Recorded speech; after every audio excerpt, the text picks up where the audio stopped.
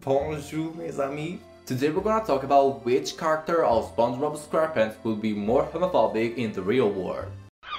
Are you ready, kids?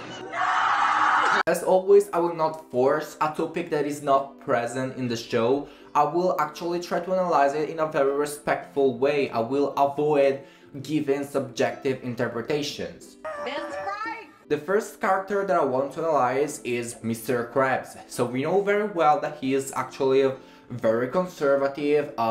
We know that he supported Donald Trump. In the show is clearly stated that he actually participated in the Capitol riot of 2021. Look out my way when you see me. I'm running with the cap and rings. So we might be led to think that he's actually very homophobic, but he's not, because he believes in homophobia. But first of all, he believes in capitalism. So of course, once you understand that putting some rainbow flags all around his restaurant would bring more clients, he would do that. All the gays of Bikini Bottom will go there. He's actually a striking good example of honesty. If the gays pay him, they can do whatever they want.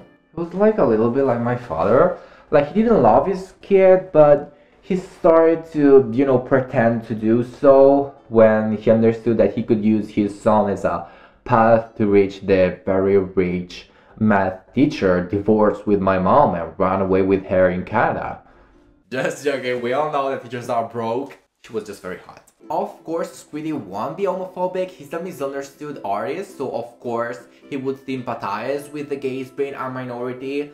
A lot of critics and philosophers have actually been discussing about the nature of the relationship between SpongeBob and Patrick, but it's so complex that I don't want to dig deeper into it. Some say SpongeBob is actually asexual and Paige is actually bisexual, but you know, it's very complicated. I want to talk a little bit about the real homophobe of the show, which is of course Sandy. Sandy comes from Texas, so it's very conservative place, and we know that not only she's conservative and very homophobic, she is the best example of what is known to be a toxic feminist. So of course she allows herself to do everything that should be done by a male in a very binary society. Like, she fights, she's a baddie, she dresses as a fashion freak. Like, she's very liberal when it comes to herself, but she do believe in very strict gender roles when it comes to men.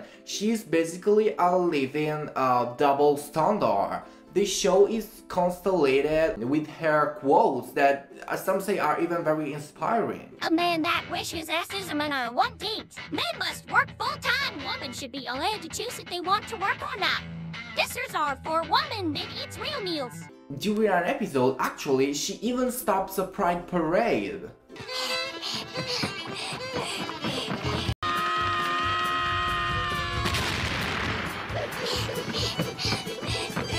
Thank you for having watched this video. It was an artistic discussion. We believe in the value of culture. I invite you to subscribe and to see my other videos if you're interested in this very culture-rated way of living. Bye.